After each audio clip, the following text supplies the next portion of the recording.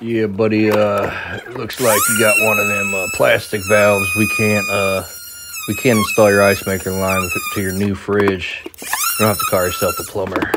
If you're a plumber, you know that happens more than you think.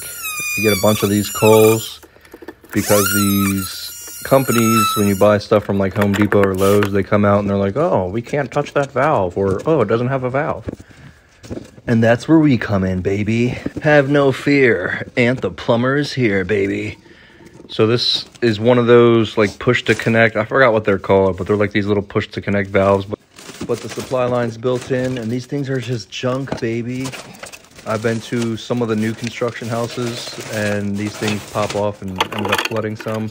So if you ever see them, I don't recommend getting these put in your house. So what we're gonna be installing is a new ice maker valve box with a quarter turn valve, and then we're gonna cut this open more, baby.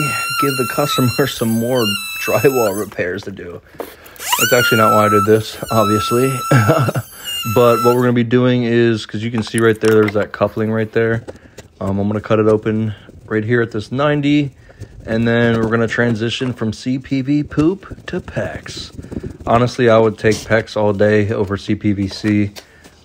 Some of you guys may have a different opinion, but I've never really had any issues with PEX, and if I can convert it, that's what I'm gonna do. I know it's literally only like a 6-inch section, but hey, the more the merrier, baby.